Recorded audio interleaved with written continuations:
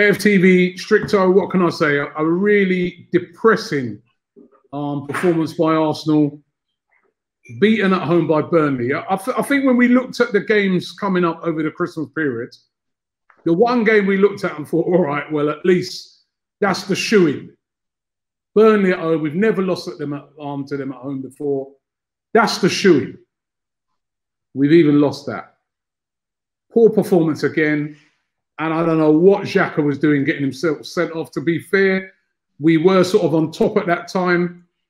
But I don't know. What's your opinion of it? Like you said, like we've never lost to Burnley. Arteta's currently just bringing to light records that we didn't even know existed and just breaking them.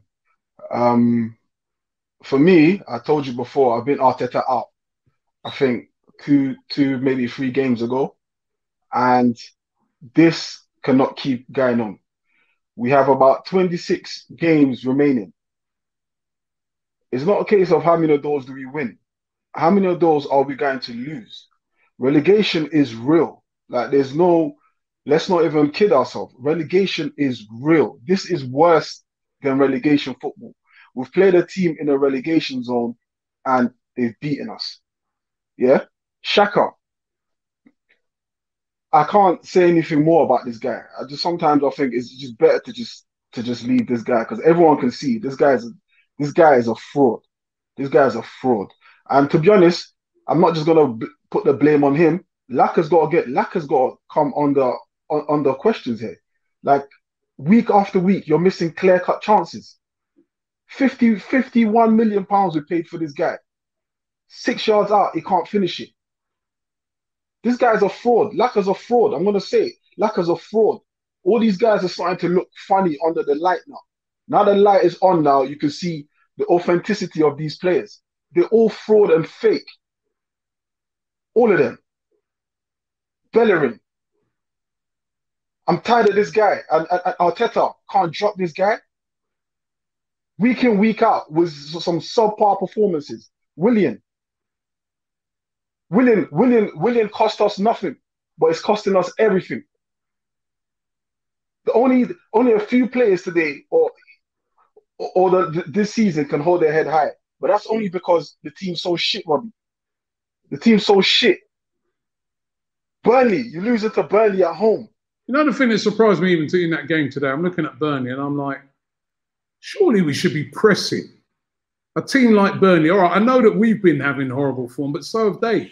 They only had 1 win before this. So I'm expecting us to come out, you know, and to be on top of them and pressing them, brave.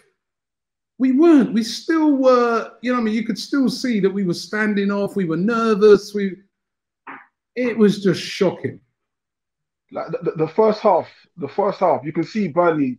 I heard the manager's interview in the start before the game, Burnley's manager, and he was saying, Sean Dyche, he was saying that, you know, this is probably the best time to play Arsenal. Can you imagine? He's below us and he's saying that. He's saying that. And his game plan worked. All he's got to do, just hang on for as long as you can. And when them chances come or when that break comes, they'll take it. And that's exactly what happens. But how many weeks will this carry on for? And every time this Arteta clown comes out and says, oh yeah, we had possession. Possession don't win games. Like, possession don't win games. Like, now we're seeing the inexperience in this guy. And we're also seeing how bad our board has been. Before the game started, they were trying to sell us Adidas tracksuits for $59.99. Like that is all they care about, is getting more money in. What kind of a joke is this? What kind of a joke of a club is this? I don't know. Where do we move from there? He's got to go. He's got to go. He's got to go. He can't stay a minute longer than he has to. He's got to go. He's got to go. I mean, I have obviously, like, since, you know, the game, I haven't really, you know, I've been doing interviews and stuff like that. I haven't really had a chance to see what they're saying in the press and things like that. But does there sound like there's any movement, you know, for him to go? Or does it sounds like, it does sound to me like there are no talks about him getting sacked here.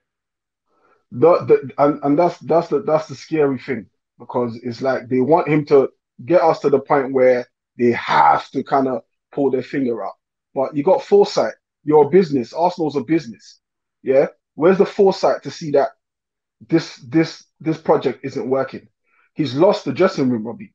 I'm reading online that he's got problems with David Luiz. The same David Luiz that he fought to keep when his contract was running out. The same David Luiz. So he's lost the dressing room. Yesterday, and players are letting him down. I mean, like you said, Xhaka, when he came in, he decided to keep Xhaka. He said, listen, a lot of people were talking about getting rid of Xhaka and stuff like that, but I'm keeping him. This is my guy. And then he goes and does something like what he does tonight. And that's good. And that's good Xhaka done that for him. That's your guy. So when you're leaving, you can take him the fuck with you. Yeah? Take him with you. And I just think about all the other players and the whole Arteta situation. You know, you've got your Saliba, your Guendouzi, like all these guys are flourishing. All these guys are Guendouzi's flourishing. He's playing well. This is a player with heart, passion, and desire. You let this guy go because you can't mind manage. The guy cannot mind manage. You put your arm around him and say, look, do you know what? What you did there was wrong. I'm going to give you another chance. So you got to prove to me that you can get back into my good books. But nah, this guy sends him out on loan. This is probably one of our best young talent at the club. This guy is undefendable. Anyone defending these performances is not an Arsenal fan. Is an Arsenal hater, because all you want to see is Arsenal get relegated. He's unfucking defendable. I'm telling you this now, Robbie. So you think this is a relegation? You think it's that serious? This is relegation status now. Okay, you tell me. What do you think it is? Well, it's horrific. I'm just saying, you think it's as serious as that we're in a relegation battle? Robbie, I said this would be a 6-pointer. And I was not joking when I said that. I was not joking when I said there's no joke in this. This is serious. This is serious. And then you look at the manager and you think, you don't even have the experience to dig us out of here. This is serious relegation. 4 defeats at home consecutively. So that what that means is whenever we play at home, we lose. So only 2 things can happen here. Either we stop playing at home or we sack Arteta. One of the two has to give. One of the two has to give. Because there's no chemistry in the team. Like there's nothing. There's no positivity. There's nothing. There's nothing, Robbie. Obviously, you want him gone. Who would you like to replace him? Robbie, I swear to God, anybody. Anybody. I'm not even want to give no names again. Anybody. Absolutely anybody. Bring Emery back. I'd rather flip and have Emery. Bring Emery back. Because this guy's got a team that Emery didn't even have. And he keeps flopping. Keeps flopping. Pochettino's available. Get Pochettino. Just get anyone to stop the bleeding. Because right now, the blood is flowing out. Just bring anyone in with a plaster to stop the bleeding.